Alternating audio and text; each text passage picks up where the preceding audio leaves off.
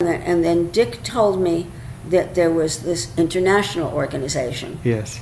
And that I should go to a meeting. And I was quite overwhelmed with the idea of going to an international meeting. Again, I mean, I was still pretty novice in all this. I was in my early 30s, and you know, I had never been to an international meeting of anything.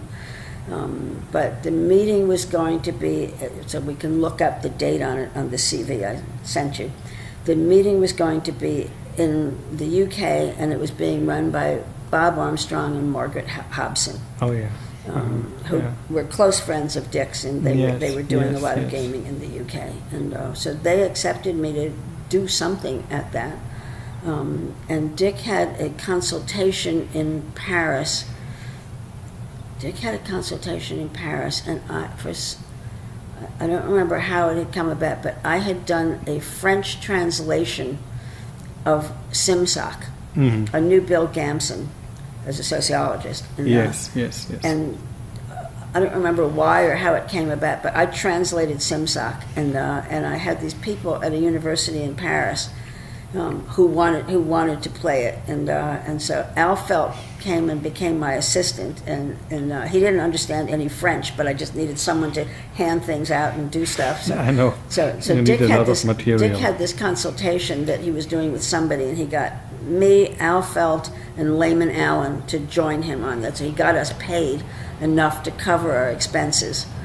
And we did whatever the consultation was, and then we went and I went and ran SimSoc in Paris with Al as my assistant, and then all four of us went over to London, and we went to the first ISAGA meeting that I went to.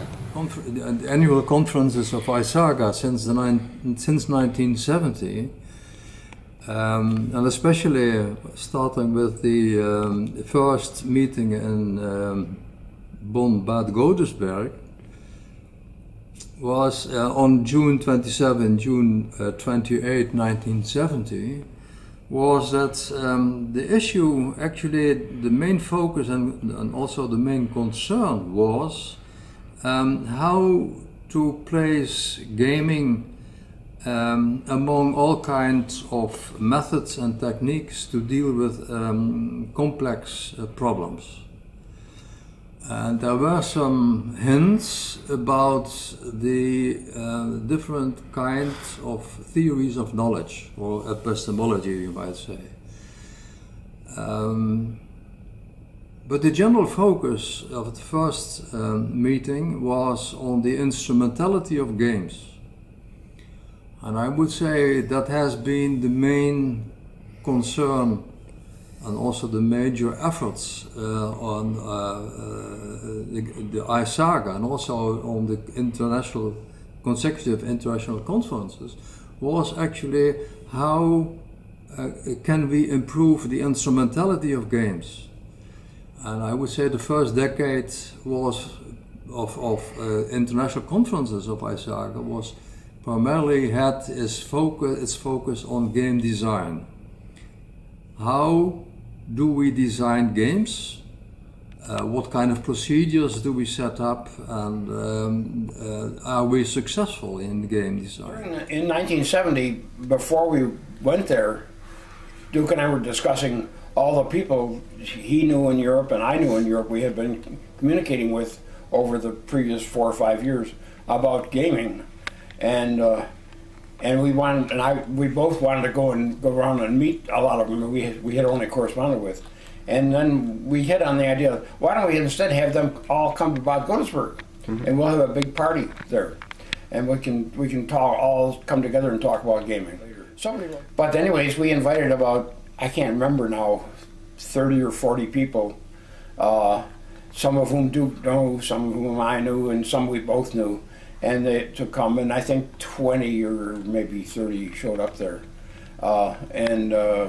Someplace there's a listing of all the people who were there, and I found some old minutes of some of the meetings, and so there's some record of it, and so that's pretty well documented. But anyways, but some of the most significant event that came out of that attempt in Dortmund was the creation of the group that became ISAGA. At that thing, they decided to create an organization, and they set up the next meeting in Holland, in Utrecht.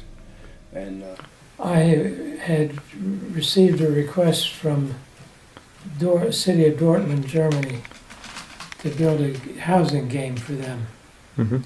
That Hans Hansen was a professor who worked with us on that project, and Al Feldt, who is well known for a game called Cornell Land Use Game, or Klug, which I had asked Al if he would work with me. So Al and I and Hans Hansen spent the summer, along with 3 students that I had brought into the picture, to put together an exercise on housing, public housing problems. And midsummer, I realized that many of the people I knew who were advanced in gaming were in Europe at that time. So I sent letters to them. I still have the letters. I sent out 38 letters saying, if you can get to Dortmund, actually a town called Bad Godesberg, we'll buy the beer and sausages and we'll talk about games. And out of 38 letters, 21 people showed up with no planning of any kind. We didn't really expect much to happen. So we created a conference overnight and it was a wonderful conference because there was no need to follow an agenda or move from place to place. We just found a comfortable place, and it was an old windmill, the first floor of which was a big conference area, but a comfortable one. And we spent the 3 days, the long weekend, talking about gaming, who was doing what was going on in the different countries. And as a consequence of that, Henk Becker, a Dutch professor, put together notes from that and put out a little paper which would be like the proceedings of the first conference, and volunteered to hold a formal conference the following year. And that was the big laugh then. We decided that the official language of the ISAGA 5th conference was broken English.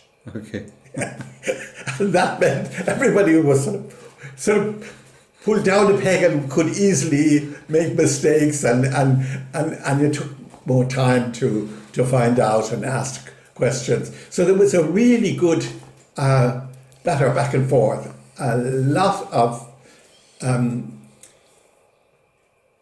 that's the beautiful thing, I think, about the whole idea of gaming and simulation, that it's working with real strong content, and still it's fun.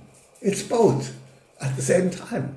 And people are then more aware, more open, are quicker at understanding things, and especially with the whole business of all the different languages.